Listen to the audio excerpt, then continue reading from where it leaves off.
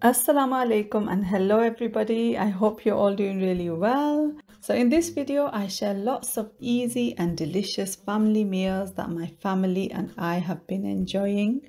I really hope you enjoy watching and find it useful. So the first meal is this yummy chicken in flatbreads. It's really quick and easy to prepare. So to a large mixing bowl, add the yogurt, the salt and spices, all the things that are on the screen, and I'll try and put it in the description as well. Mix everything together and then add the chicken thigh pieces.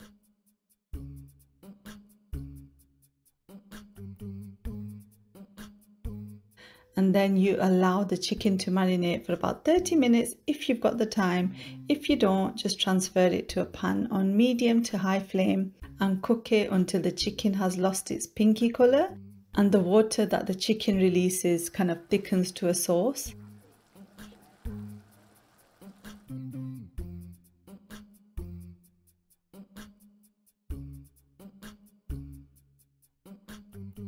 We bought these delicious flatbreads from Asda.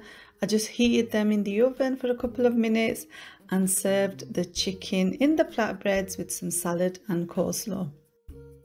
So before we move on to our next family meal, I wanted to say a huge thank you to today's sponsor, Sunrise Village. Sunrise Village is an exciting game that offers a captivating journey filled with exploration, farming and thrilling mysteries. I would love if you could support my channel by using my link to download Sunrise Village from the Play Store or App Store. If you'd prefer to play on your computer or laptop, sit tight because the browser launch is just around the corner. Picture this, a peaceful village surrounded by lush nature where you lend a helping hand to your dear grandpa on his farm. Plant crops, care for adorable animals and experience the joys of farming firsthand. Doesn't that sound like a dream? You can join your grandpa on a quest to uncover the secrets of the thorny bushes and the mysterious fog, embark on quests, meet unique characters and explore mysterious areas. You can befriend the villagers in Sunrise Village, each with their own workshop and story to share. Partner up with them on your quests, level up your friendships and unlock unique animals, plots, greenhouses and buildings.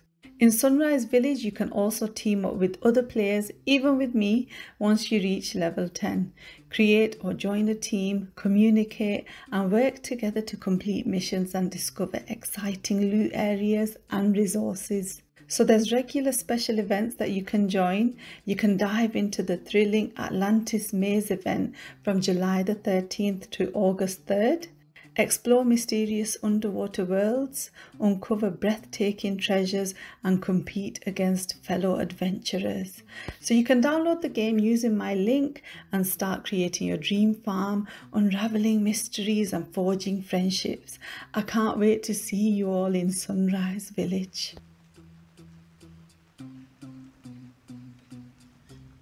So back to our meals. Next we have this delightful doner and chips. I have shared this a couple of times on this channel, but I'm not sure if I've made it with chips before. Usually I serve it with pita bread. So this is a firm favourite for the kids and I love how easy it is to make. So you just add all of the ingredients to a large mixing bowl. Give the mixture a good mix by hand. If you don't want to use your hand, you can use a spoon and then transfer the mixture to a food processor and just process it until it's all nicely minced together.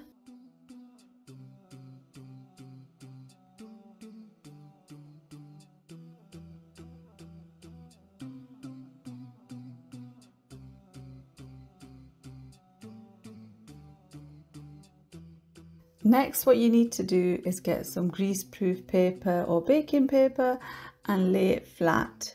And what you're going to do is put the mince on top of one layer of the baking paper.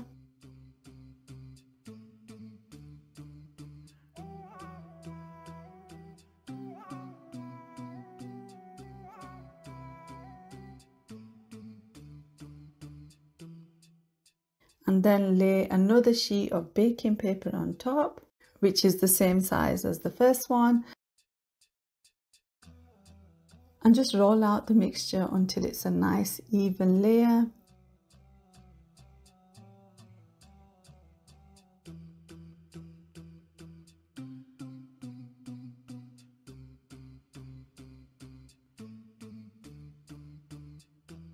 Next, I transferred it onto an oven rack and peeled off the top layer of baking paper. I had 2 layers of the mince mixture, so I popped it in the oven and allowed that to bake for about 10 minutes.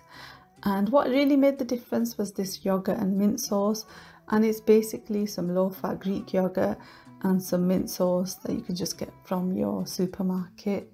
All I did then was take out the fake doner from the oven, gave it a good slice using a pizza cutter.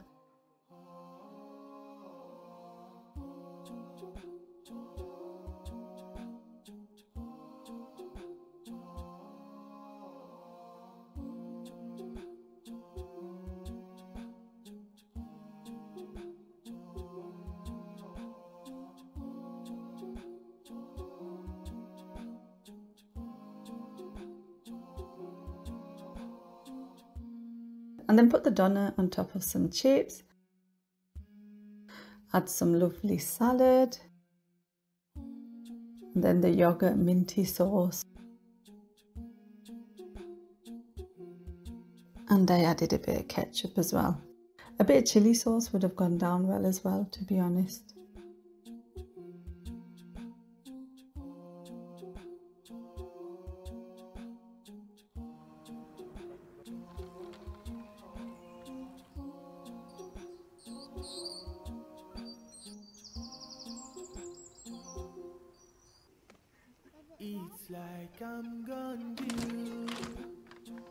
So the next meal is just some plain old fish and chips. So I've got some white fish fillets and I just coated that in a batter, fried them, had it with some chips and peas. I think I had some mash on that day, I can't really remember. So just add everything again to a large mixing bowl. Mix it all together to make your fish batter.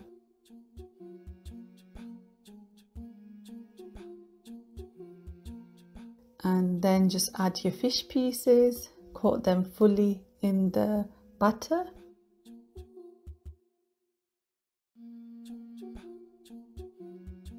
And then I just deep fried them. I'm not sure about baking them, I don't know how they taste, but fried they did taste pretty delightful, mashallah.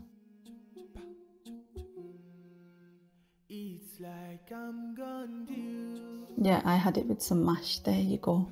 Topped with a little bit of grated cheddar.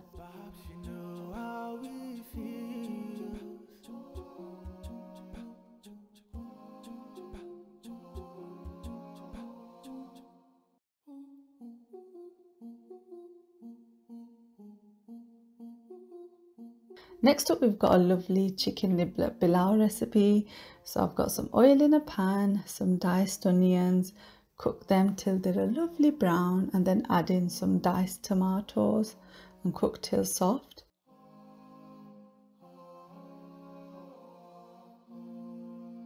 Then add in your garlic and ginger paste, salt, spices.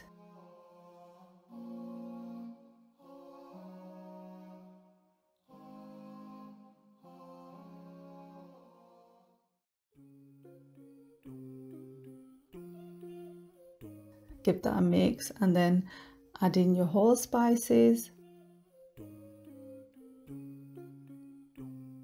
And then you can just add in the chicken niblets. So I've got about 1 kg of chicken niblets there. Cook until the pinkiness is gone.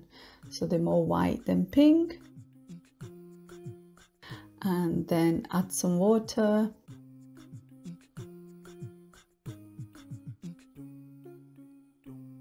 Bring that to the boil, cover with the lid and simmer for about 30 minutes. And then I've got some basmati rice which has been soaked for at least 30 minutes, drained and rinsed. You know the drill. Add that to the pan, bring it to the boil and then simmer for 10 minutes. And there you've got a delightful chicken pilau, mashallah. Alongside that I made this little curry. Not much of a curry, but let's call it a curry. So it's a mixed bean and potato curry. So again, you've got some oil, diced onion, couple of spices and salt. And then I love these taco mixed beans from, I think they were from Lidl or Aldi, not that sure, but they're really tasty, mashallah. Then just add in some potatoes, cover with a bit of water,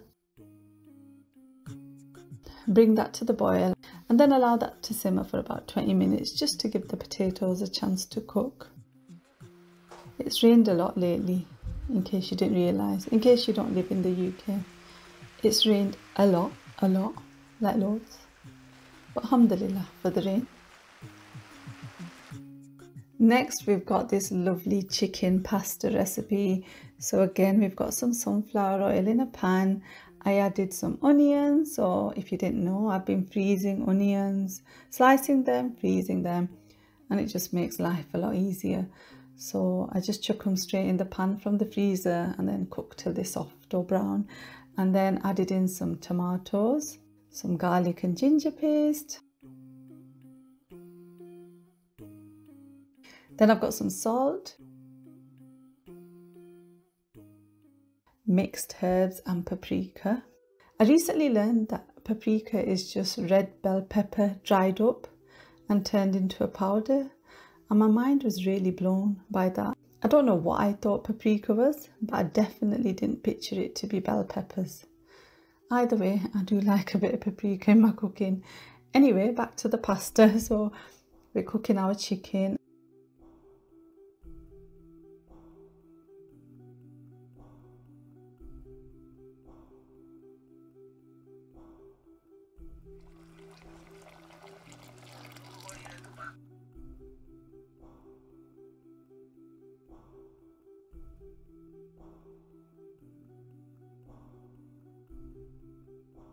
And then you add in your passata.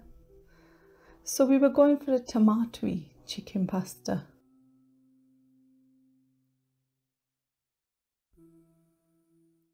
I like to add lemon juice to my cooking for that tanginess. Obviously, that's what lemon juice will usually do, make it tangy and sour. Then I added in the cooked pasta and gave everything a mix.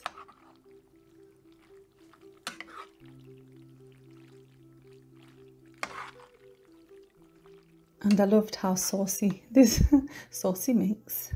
My chicken pasta was a bit of a saucy mix. I loved how saucy this pasta was.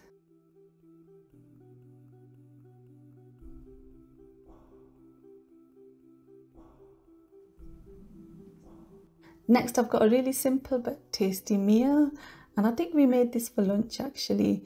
So I've got some fish fingers, and I thought just to make it a little bit special, I'll turn it into a little bit of a curry. I don't know if you can call it a curry because there's not much sauce, but let's call it that anyway. So I've got a bit of oil in the pan, added some onion, tomatoes, and then I've put the fish fingers in the oven. Just cut them up into large chunks.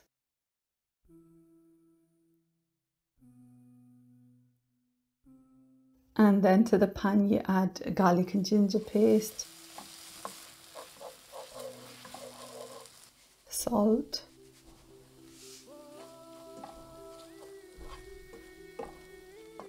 some more paprika or dried bell pepper,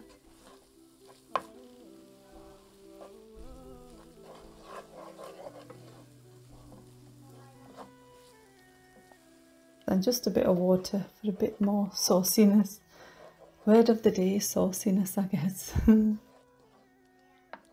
once the sauce is ready, add in your fish finger pieces.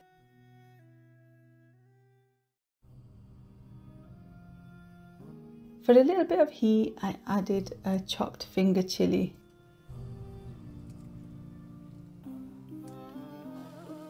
And some lemon juice again. And that was actually really delicious with some toast. Almost there, guys. I think we've only got 2 more meals to go. So next up we've got a keema and a potato curry, mincemeat and potato curry. I'm sure I've shared this recipe plenty of times on this channel or something very similar. So I've got loads of mince in a pan, cook it till it's brown and it's released most of its water.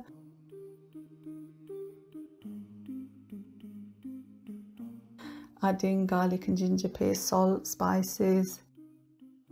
Give it a good old stir.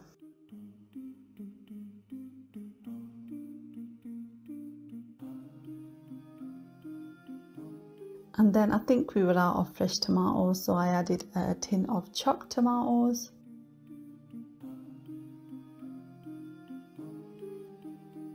And in go the potatoes.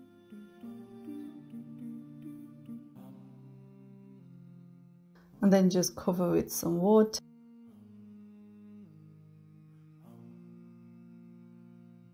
And then simmer for about 30 minutes, and it looks really delightful, doesn't it, mashallah? Serve that up with some plain white boiled rice. And our final meal is this beef and potato curry.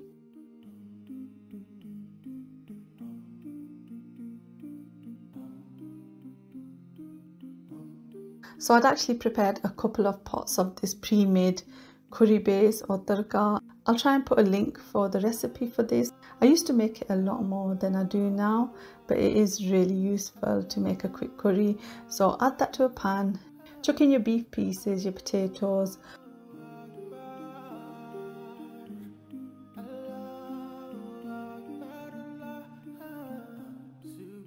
cover with water, bring it to the boil and allow to cook for about 50 minutes, an hour, until the beef is lovely and soft, and then you can garnish with some curry. And that we had with some rice as well. Anyway, I really hope you enjoyed this video. I do hope you found it useful, and thank you again to Sunrise Village for sponsoring this video. Jazakallah, thank you so much for watching. Inshallah, see you really soon. Take care. Salam. Bye.